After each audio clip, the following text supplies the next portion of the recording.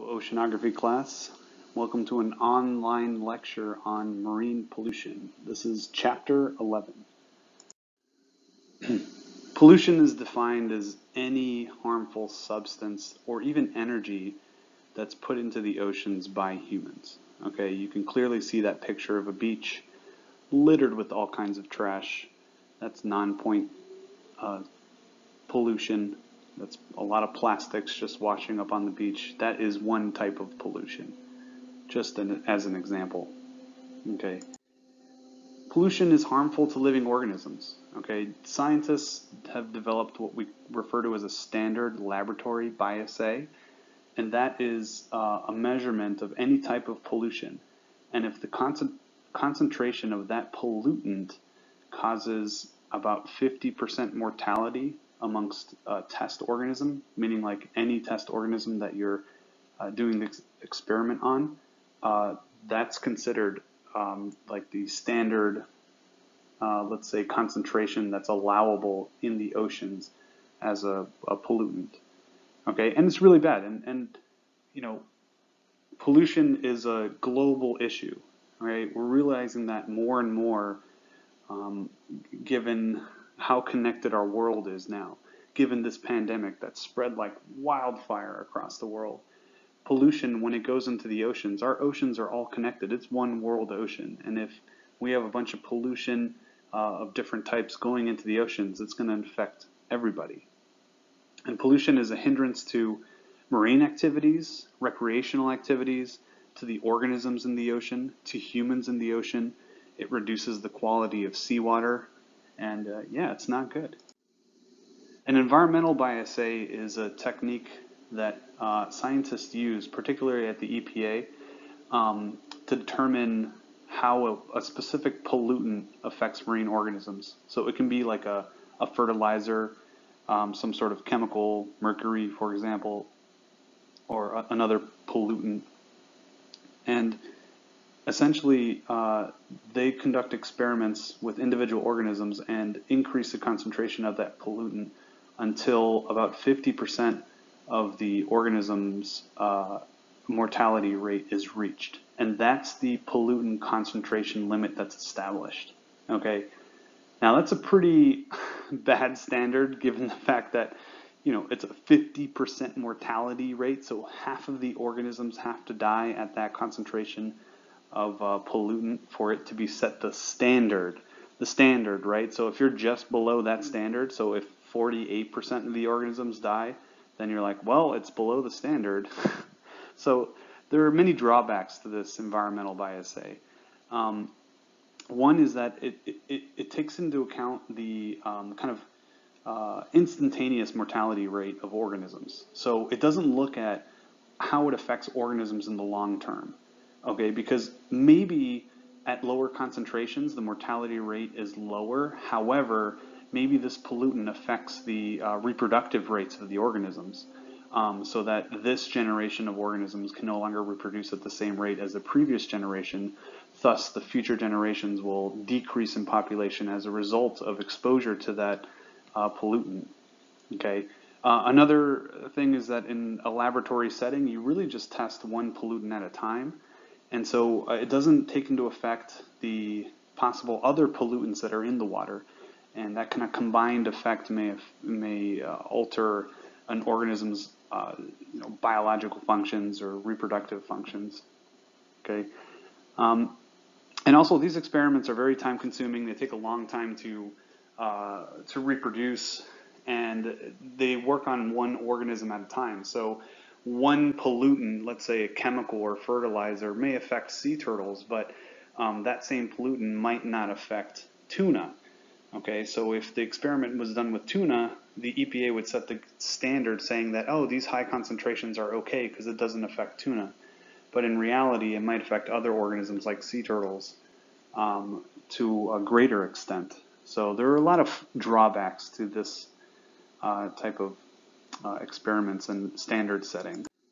Okay, for the longest time, there's been a saying amongst people that the solution to pollution is dilution, right? Great rhyming group of words, but really, the ocean is always been so vast and so big, so no one's really thought that dumping some trash or pollutants into the ocean would have any effect. But what we're realizing now is that with a growing human population and most people living close to the coastal zones, it's starting to have an effect, and we can start to measure how these pollutants are adversely affecting marine organisms and humans.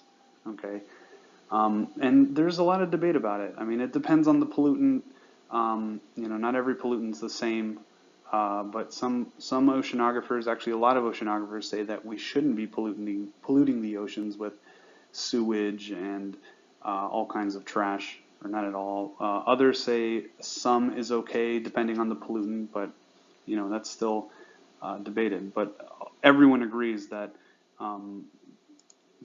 if we're sending out material into the oceans or pollutants, it has to be monitored.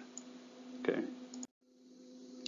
So here are the main types of marine pollution. There's petroleum or oil. Okay. There's sewage, sludge. Okay. This is the material that's our number 1 and number 2 bathroom material. Okay. This water, sewage water, typically goes to treatment plants.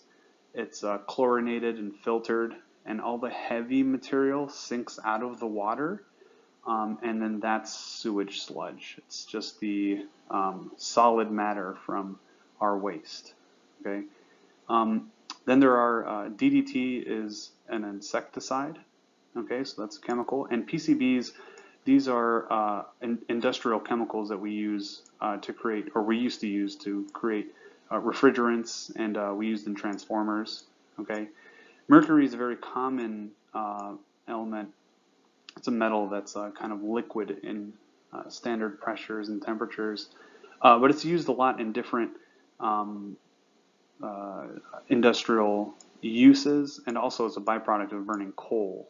Okay, and then non-point source pollution and trash. This is material that can't be traced back directly to a source. Most of the time, it's plastics. All right, let's talk about petroleum first. We call it oil. It's actually naturally occurring, okay? It's a liquid made of hydrocarbons, a lot of carbon, lighter hydrogen in it. Essentially, it's the lots of organic matter, typically from marine organisms that, like algae that live on the surface of the ocean, diatoms, for example. When they die, they accumulate on the surface of the ocean floor, and if enough of them accumulate over time and are buried by sediment, the organic material can become hydrocarbons. Okay, so in terms of marine pollution, it becomes a pollutant when it spills into the ocean and in vast quantities. Most of the time, it's transportation accidents. Sometimes the accidents can happen from extraction, because we go out to offshore platforms and drill wells, and sometimes there can be accidents like explosions.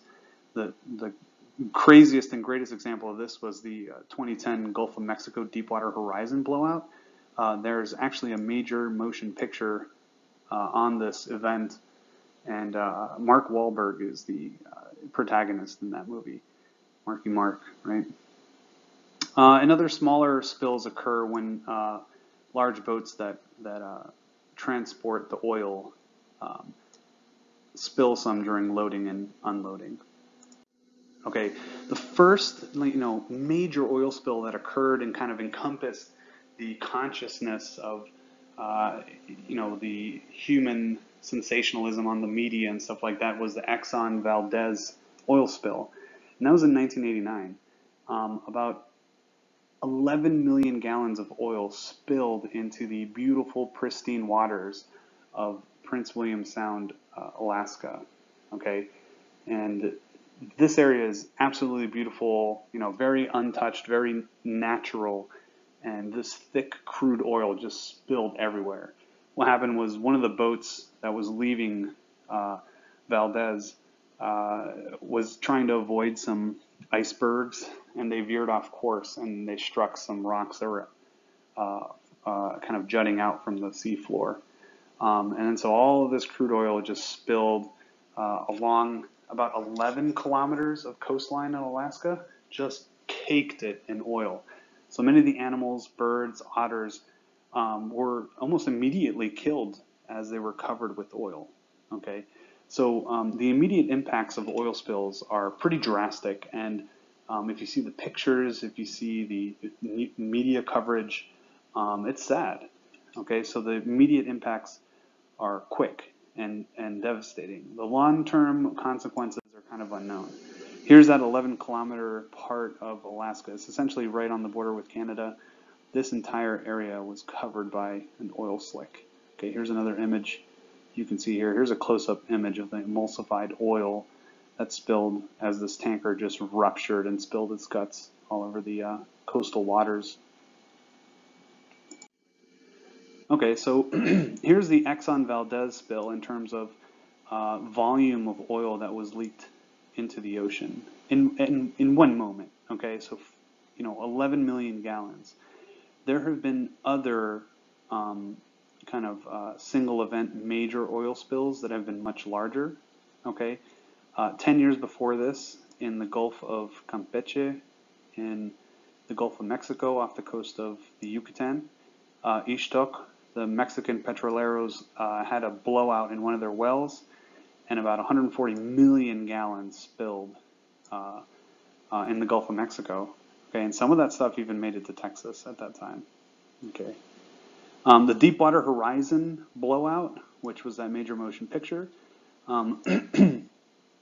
this spilled about 206 million gallons into the Gulf of Mexico. This was pretty crazy because this spill was really large, unintentional. Obviously, there was just a huge blowout and the platform kind of collapsed.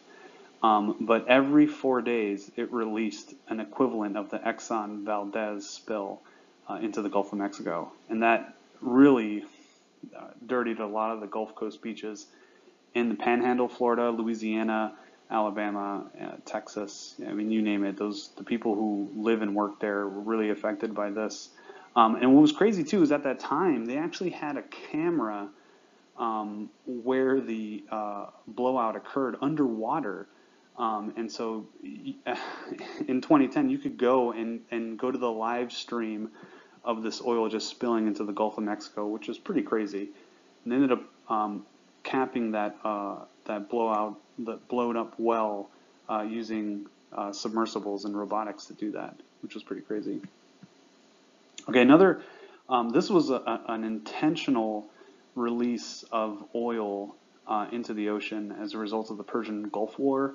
What happened here is Iraq invaded Kuwait. Kuwait's this tiny little country that, to spare the history lesson, was part of Iraq at one point, but then U.S. intervention, it became its own country, really close to the Persian Gulf, very tiny, very oil rich. Okay, so Saddam Hussein came in and kind of invaded Kuwait, and that's what started the Persian Gulf War. And so when the U.S. went to Kuwait and kind of kick out the Iraqi soldiers, like a scorned lover, they essentially just lit the wells on fire. And so they intentionally spilled oil into the Gulf and also blew out a lot of the wells, which is pretty crazy. So this released a lot of oil into the environment. But it's worth noting that oil seeping into the ocean is actually a natural process. We call it natural seepage. And this is the estimate right here of how much oil is released into the ocean naturally. Like if you go to the bottom of the sea floor, especially around the Gulf Coast, oil just comes, just spits out of the bottom of the sea floor. That happens naturally. But the difference is these are, these spills occurred in one small area, in the ocean, so it had a dramatic effect on the local organisms. But this is just, drops being emitted in many different parts of the world's oceans. So in an entire year, natural seepage accounts for about how much oil was released from the Deepwater Horizon. But again, this occurs naturally, and when it occurs like this, it's just really small amounts in different parts of the ocean all over the place, and that allows the bacteria to kind of break it down, and so that it doesn't affect marine organisms as much. Okay, U.S. waters alone is a lot. We have a huge continental shelf that has got a lot of oil in it. Okay, so here's Kuwait. This was in 1991. So there was a lot. Here's the entire kind of extent of that oil slick that was released into the Persian Gulf, which was a shame. Some of these areas have beautiful coral reefs. You can see this guy's dipping his fingers, covered in crude oil. But yeah, about 240 million gallons was spilled into the Persian Gulf, as well as there were fires that lit up and blackened the sky, which is pretty crazy. Okay, and that was 20 times the amount of Exxon Valdez. Okay, here's the Deepwater Horizon. This is where Marky Mark, courageously jumped into the water after the explosion. Okay, but this was one of the platforms off the coast of Louisiana, right here, and there was an explosion. And afterwards, they realized it was mostly due to negligence. BP's taken responsibility for it. And this oil slick covered a lot of the Gulf Coast communities here, killed the fishing industry in a lot of these places. Florida is dependent on a lot of tourism, and oil was just washing up ashore in these areas. So that spilled about 206 million gallons of oil, and that's in our own waters here in the U.S. Okay. Then here's the Ishtok one. This occurred right here, see, really close to the Yucatan, and this oil slick kind of traveled all the way to spring break spots like South Padre Island, Brownsville, Texas. It's pretty crazy, 530 million liters. Okay, this didn't receive as much media coverage like the Exxon Valdez spill, but still a very notable, large, unintentional oil spill. Okay, so petroleum really, it's made up of a lot of hydrocarbons, and that's a natural substance that occurs in the oceans on continental shelves naturally. Okay, so it's organic. And what that means is that it can be biodegraded, meaning that, small bacteria actually can break it down.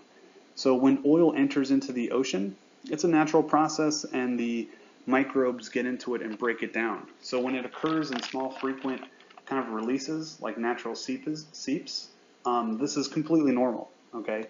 However, when it, it goes into the ocean via those major oil spills, the effects on marine organisms is drastic in the short term. Okay, the long term, we don't really know that much. But it's because petroleum is a toxic compound. It contains a lot of different chemicals in it. It's like a big mix of different chemicals. One of the worst ones is PAHs, polycyclic aromatic hydrocarbons. And this has been shown to change the gene expression in organisms, so cause mutations. That's not good. Also lower fertility rates. That's not good. It sickens humans and animals, okay? And they can have long-term impacts on organisms. They can develop abnormalities if you're exposed to PAHs for too long, and decrease embryo survival. That's not good. All right, and then I'm sure you can Google the Exxon Valdez spill. There are a lot of pictures from that time showing a lot of the marine birds that were affected by the crude oil. Here, this is a pelican just covered in the oil, really devastating. What happens is when they're covered by that oil, their feathers are no longer as, they don't insulate their bodies as well. So overnight, these birds basically just froze and cooled down to death because they were just covered in that oil. Okay, caused really high fatality rates in marine birds. Okay, but it's a short-term effect. So here are three different organisms that exist off the coast of Alaska. And as a result of that oil spill, which was devastating, populations of the bald eagle decreased rapidly from '89 to 1990. So did cormorants and harbor seals, and the Pacific herring actually saw an increase in population. But this is the immediate effect. This is within 1 year, okay? And then after 1 year, the population has actually rebounded fairly quickly, okay? Bald eagles increased drastically, and so did the Pacific herring, okay? The kind of collapse of the Pacific herring in 1993 was associated with a disease So it was unrelated to the oil spill. But, you know, after the oil spills, there's kind of an immediate effect on marine organisms, but they typically bounce back fairly quickly after a few years. Okay. Oil spills, even though those are kind of drastic one-time events that occur in the ocean and are devastating to that local area, if you add up all the oil being spilled into the ocean, that's not the primary source of all the oil. Okay. When you look at human sources in the ocean, which makes up more than half of all the oil in the ocean, it's mostly petroleum consumption. This is us guys driving our cars, boats, cruise ships, spilling, you know, oil onto the street, and that runs off into the ocean. That's most of it. Extraction and wells blowing out and spilling that occurs, that's only about 6%. And then this is transportation, about 22%. So that's the oil tankers and the spilling that occurs there. Okay. So most of the petroleum in the oceans is because of us. We're guilty. And it's really small but very frequent oil releases that it contributes to us right here, 53%. Okay. Now, the cleaning of oil spills, we've learned a lot since the Exxon Valdez spill. When that happened, what they did, and same with the Deepwater Horizon spill in 2010, what a lot of the oil companies paid for was to go out and dump chemicals on top of the oil slick. Okay, so here's the oil slick. They would dump dispersants, and what dispersants do is just spread the oil out so it doesn't like thicken up. Now, so that doesn't really like clean it up, that just kind of dilutes it and spreads it out. So what they found was that wasn't really particularly effective. In Alaska, during the Exxon Valdez spill, some of the people on the ground went out and started essentially like using pressure washers, really hot water, to kind of disperse the oil right on the coastline. And that looked great, but it actually killed a lot of the marine organisms like the mollusks and the barnacles that existed on the rocks. And areas that weren't treated in that fashion with dispersants or really hot water actually recovered slower than areas that were just completely left alone. So what happens is oil, because it's a natural substance, microbes will get to it and break it down and clean it up eventually. So weirdly or oddly enough, leaving the oil alone is actually a better process than actually trying to actively clean it up. I mean, obviously, like, what happens with oil is when you initially spill it, it floats because its density is less than that of water, okay?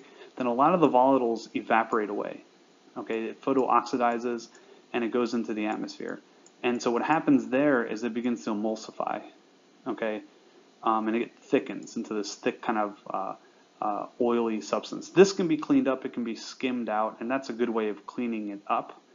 Otherwise, it gets too heavy and then starts to sink and goes right back and deposits on the ocean floor, where it'll be degraded or biodegraded by microbes. Okay, when it mixes around a lot because of ocean currents and wind, it turns into this kind of thick mousse, which is pretty gross.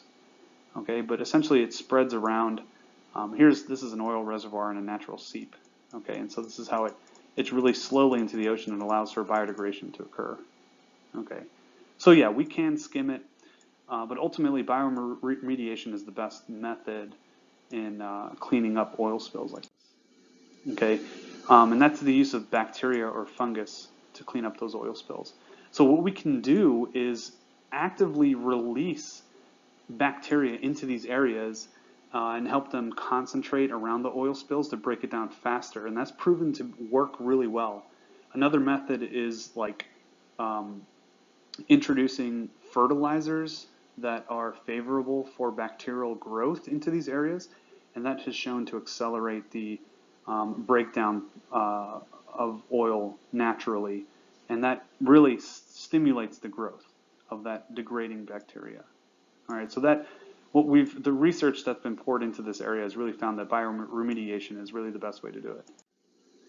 Okay, so since the Exxon Valdez spill in 1989, There were a number of legislative acts that were passed that were very important. All the new tankers had to be double hold instead of single hold. What that essentially means is there's a second layer of protection. So if a boat ever runs aground again, it might pierce the first hole, but it might not get to the second hole where the oil is stored. And in addition to that, now the oil tankers have to have multiple compartments. So even if it runs aground and the second hole is pierced, only a portion of the oil would spill into the ocean rather than the entire tanker. Okay, so that's really redesigning ships. Okay, one really crazy example of an oil spill was a Japanese tanker that was off the coast of Oregon. And what happened here was it kind of ran aground, and it was kind of getting pushed by the ocean onto land and was starting to spill oil. So what they decided to do was to light it afire to just burn the oil off and let that stuff go into the atmosphere rather than let it spill on the coastline of Oregon. Okay. Eventually that fire kind of split the Japanese tanker in half, and there was a spill, but they estimated that they prevented about half of the oil from spilling onto the Oregon coast. And then what was pretty crazy, then they towed the boat out to deeper waters, and then they sank it with a torpedo, which is pretty cool. So that was an intentional burn to prevent kind of a larger oil spill. All right, let's move on to sewage sludge. All right, so that's that semi-solid material after treatment, of course. So all the toilet bowl washing or flushing that we're doing, all that wastewater then goes to wastewater treatment facilities. Human waste, oil, zinc, copper, lead, silver, mercury, pesticides, all that stuff becomes kind of emulsified in this material, solid material. Okay, that's the sewage sludge. Okay, so the primary treatment, those solids are allowed to settle. Secondary treatment, it's exposed to bacteria killing chlorine. Okay, so we used to dump a lot of our sewage sludge just directly into the ocean, just right into harbors, right into coastal waters. And that, you know, solved the problem back in that time. But what ended up happening is people like to go to the coast and the beaches to, you know, do recreational activities and enjoy the fun. But once the sewage smell started washing ashore, people realized this could be a problem. Diseases could be spread that way. So after 1981, there wasn't you weren't allowed to dump sludge into the ocean after that because of the Clean Water Act in 1972. But they ran into problems. It became really expensive to dump the solid waste onto land. So there were a lot of waivers and exceptions. So into the 80s, this continued to happen for a while. Okay, in New York, okay, very big city, lots of sludge being created there. This is where their initial sites were, 1 and 2. Okay, and this was done in water that was shallower than 40 meters. Okay, that's pretty shallow.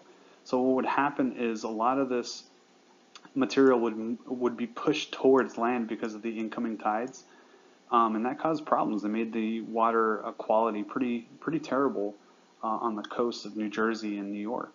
Okay, so in 1986 they decided to change that and have their dumping sites all the way out here. This is the dumping site number 4. Okay. But again, this is in deeper water, so beyond about a kilometer of depth.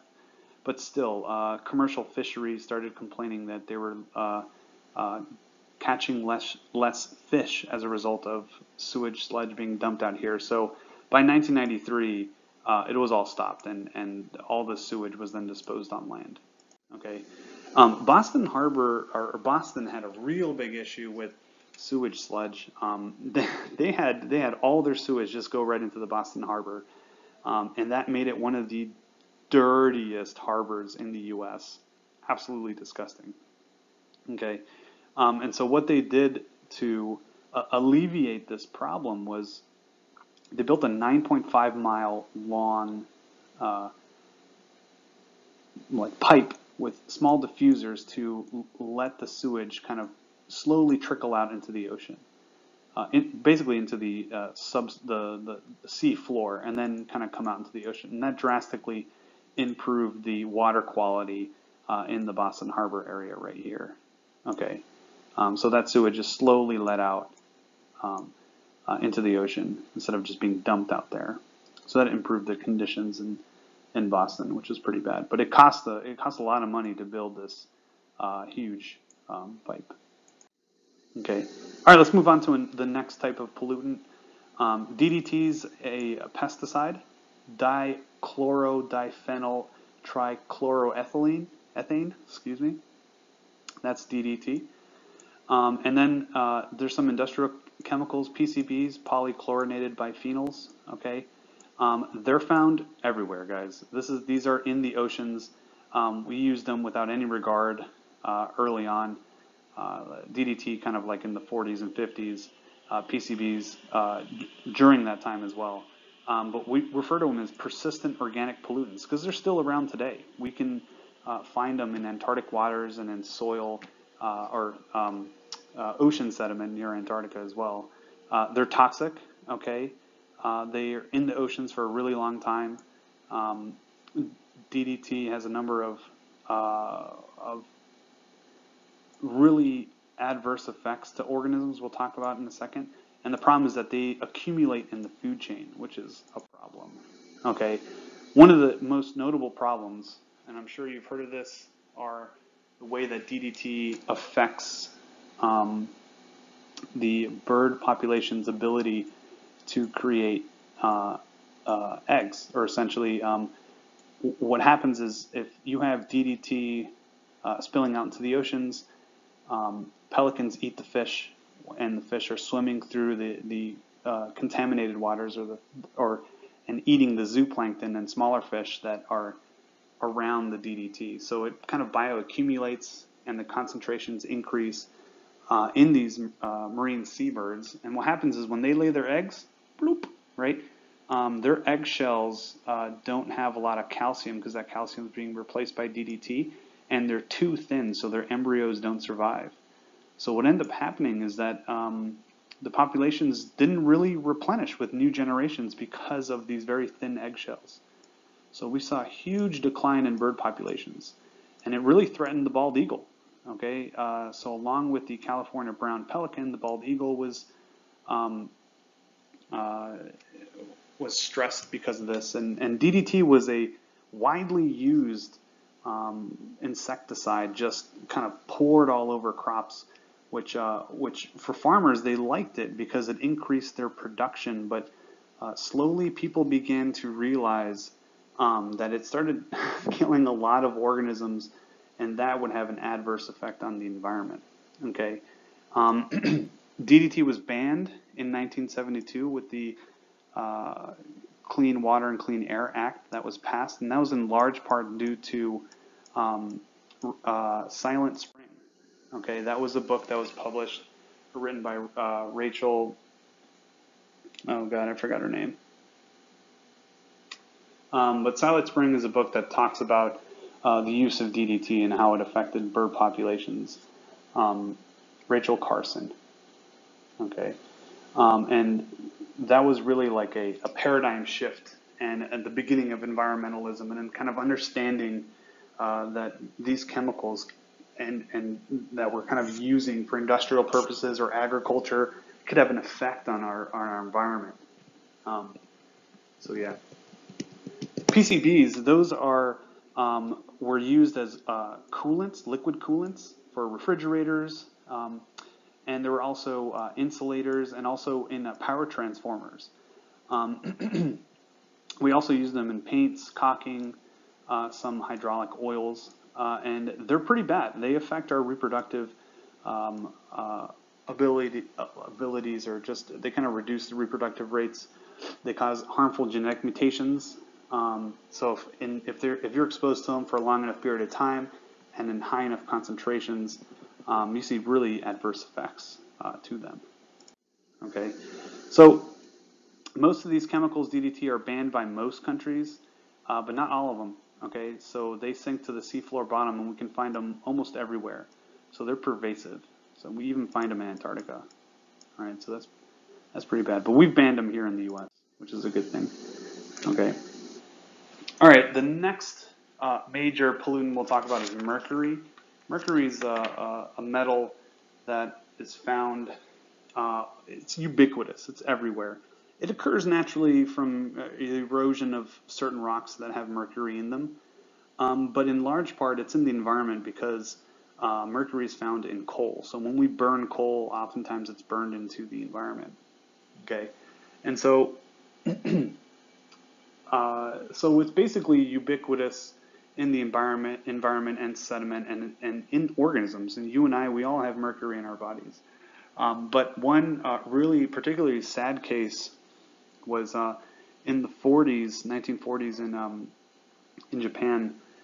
There was an industrial power plant, not a power plant, but an industrial plant that would use mercury as one of the process of creating another chemical, and it had a lot of mercury as a waste product, and so they would just dump that into the bay, okay, and it was in Minamata Bay, okay, so they released a lot of mercury in the late 30s, okay, and what ended up happening is the organisms in that bay started to kind of ingest algae and zooplankton and small fish, and then larger fish started eating those smaller fish, and mercury started accumulating in the tissues of these organisms. And by the 1950s, there started to be really awful effects on the human populations or the Japanese people that lived in Minamata Bay.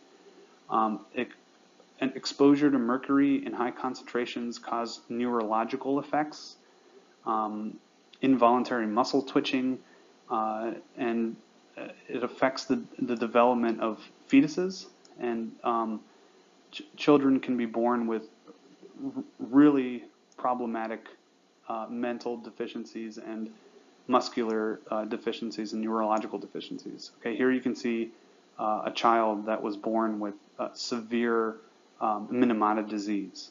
Okay, so it's really a neurological disorder.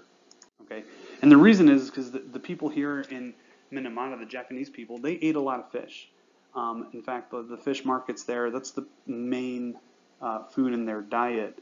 And so they would eat fish, multiple times a day, 3 times a day.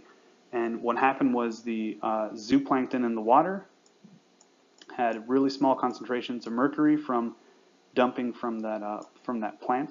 Then the zooplankton were eaten by the small fish. And as this happened, one small fish will eat many zooplankton. So as they eat, hundreds or thousands of little tiny organisms, the concentration of mercury increases.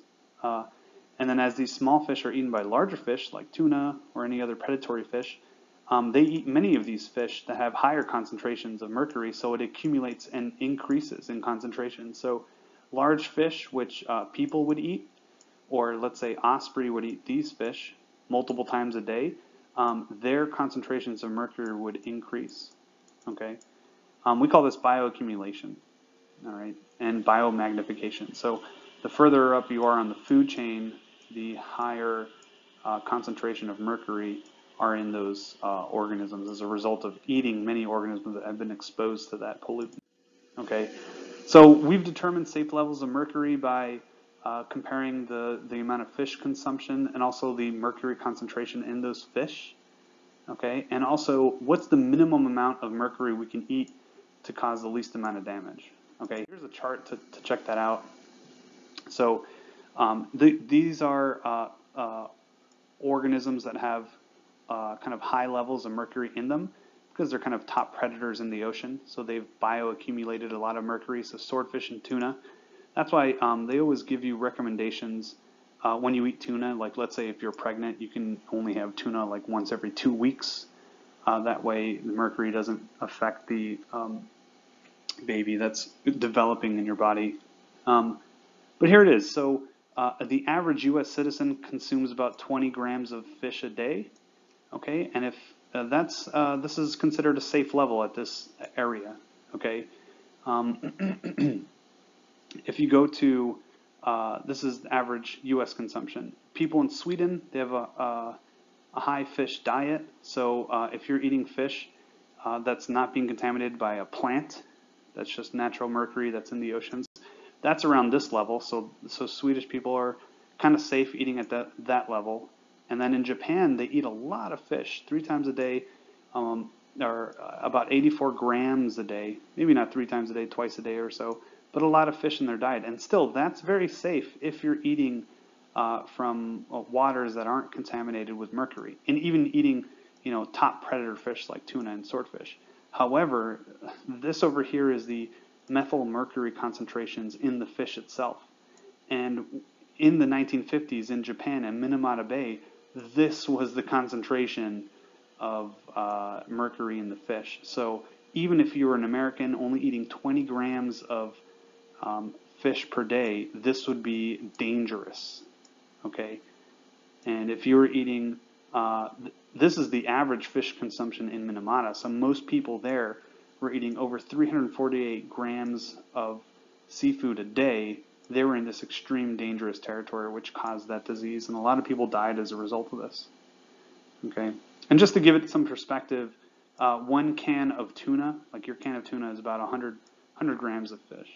100 grams of tuna right here. Okay, let's move on to non-point source pollution. This essentially is any plastic, pesticides, fertilizers, road oil, trash.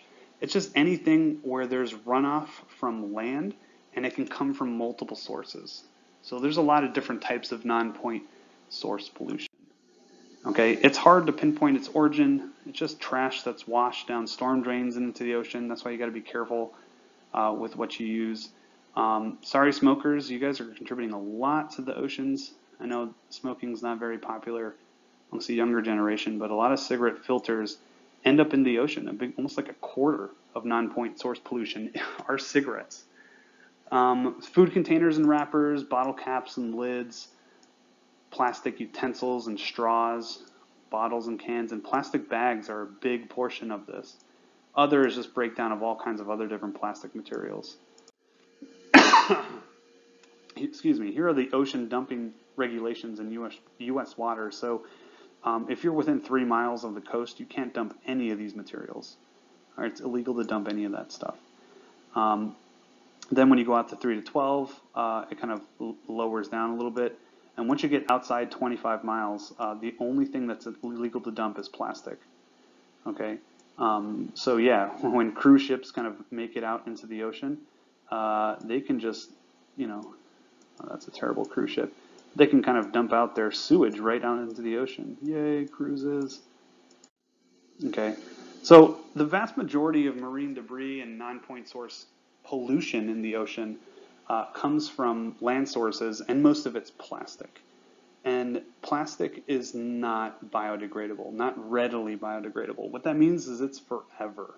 So every time, like, you grab a piece of plastic to grab a donut and you eat that donut and it's done and you throw away that piece of plastic, that's forever. That's going to be there forever. Every time you use one of those, a toothbrush and you throw away that toothbrush that's made of plastic, that's forever. Anytime you floss your teeth using one of those plastic flossing tips, that's forever. So really we have to keep in mind all the things that we use, like single-use plastics. Those last forever in the oceans. They don't really biodegrade. There's a YouTube video here. We can't watch it in this format, so please watch it. It's a video of a sea turtle with a straw stuck up its nose. You can play the Sarah McLachlan music on the background and shed a tear, but it's pretty sad. Okay, so yeah, plastics entangle in fish and marine mammals and birds. Okay, you've seen that, like they can choke from it. Plastic bags in particular kind of float around in the ocean and they can kind of sink a little bit. And a lot of times sea turtles will mistake it for jellyfish and then just take a snap at it and then choke on the bag. So, that's pretty bad. And if you go out to any grocery store, Publix, Walmart, man, they're bagging 1 item per bag. The best thing to do is really bring your own bags, or if you have to use those single kind of use plastic bags, you can bring them back to Publix to recycle them. Okay, In addition to that, a lot of these plastics have harmful chemicals in them, DDT and PCBs, PAHs, for example. Okay, that poor mallard has to kind of wade through all that trash. Okay, so here's some examples. Here's a sea lion, entangled by a piece of plastic that affects its growth. Okay, here's a dead seagull, and after it's died, they kind of go through its guts and they find all different types of pieces of plastic. Look, you can see lighters, you can see little flossers, you can see just a bottle cap, toothbrush handles. It's pretty bad. Straws. Okay, plastics kind of made their debut in 1862. They were developed by the Army early on because it was a very kind of important material. It was very cheap, lightweight, very strong and durable, and inexpensive to produce. So plastics were kind of like a great new material. Okay, and what made them so great also kind of makes them bad for the environment. Okay, in the production of plastic, you have these byproducts called nurdles. These really small little circular pieces. A lot of times they use it for packing in material, but they're used for pre-production of plastic pellets. They're found in every ocean. Okay, they can be confused for sediment because they're kind of clear. They look like little pieces of quartz grains or something, but nope, that's plastic. That's what you're digging your feet in a lot of the beaches in Florida and in California. Orange County, California, for example, Southern California. 90%, 98% of the debris that's in the sand are actual nurdles that are in the water. And what happens is they spill off container ships and they float around in the water for a while. And that's the thing, like plastic floats. Okay. What's coming out in research nowadays are microplastics.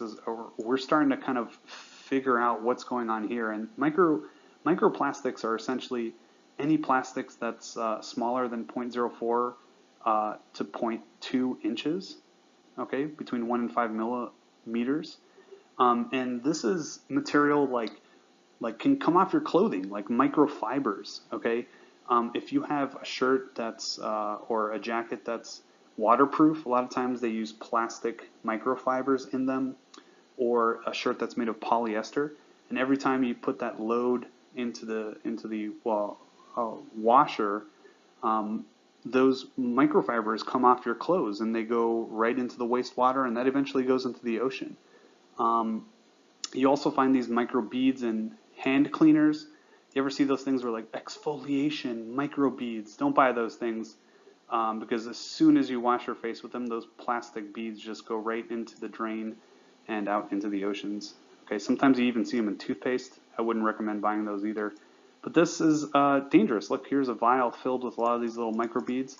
The reason why it's dangerous is because marine organisms will ingest them, and they help transport a lot of those pollutants that we talked about earlier, like PAHs and stuff like that. They're eaten by fish.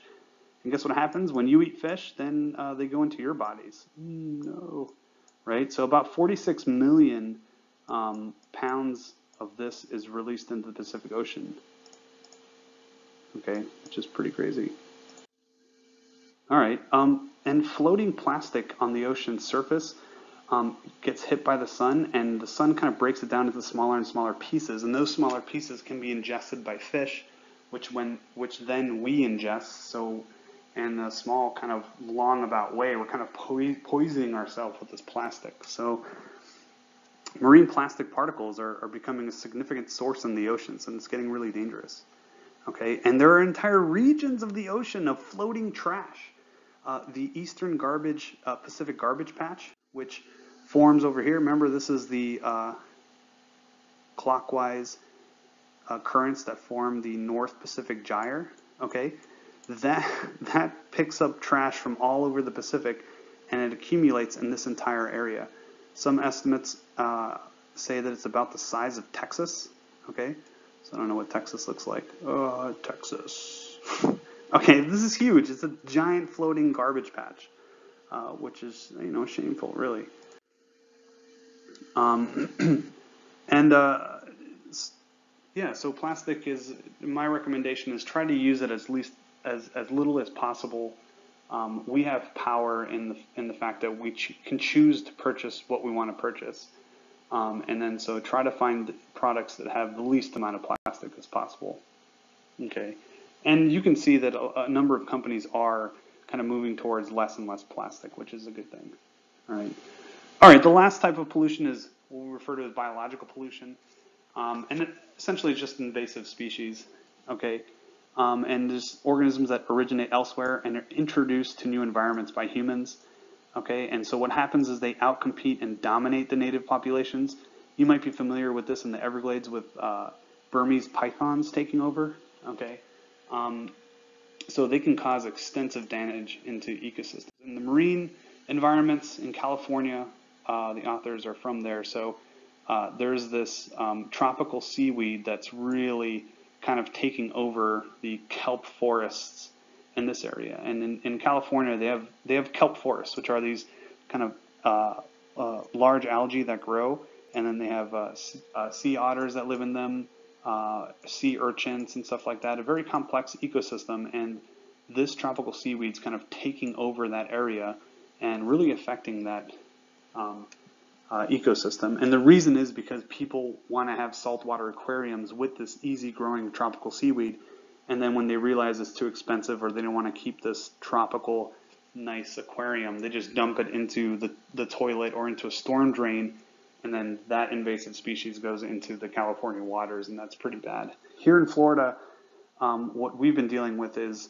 lionfish. That's an invasive species that's all over our coral reefs, which is pretty bad. In fact, you can get paid for hunting them.